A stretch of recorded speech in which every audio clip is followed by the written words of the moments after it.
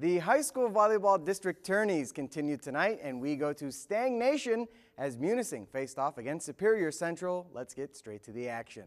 Second set, Cougars on the return. It's Allie Bray to Emma Rondeau, and she gets it to go.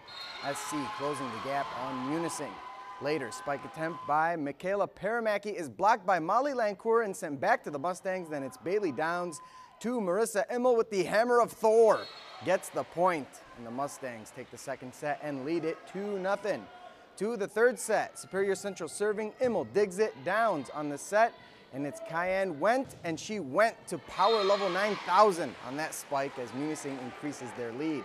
Later, check out Went with the running serve here, as good as it gets.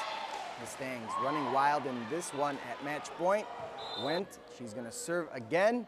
Then it is Osana Fink with the dig. Then it's Bray to Lancourt. The block attempt fails, and the Cougars aren't going away quietly. Then it's Kirsten Ryan on the serve now. Matson to Downs. Back to Matson. Game, set, Matson. Munising sweeps Superior Central at home. 3-0 the final score. The Stangs will face Rapid River, who knocked off Mid-Penn earlier in the night, 3-0. These two teams will meet tomorrow night in Munising at 7 o'clock. More scores now, as Houghton defeated Menominee 3-0, and Kingsford did the same with Gladstone. So tomorrow night it will be the Gremlins hosting the Flivers in their district championship game.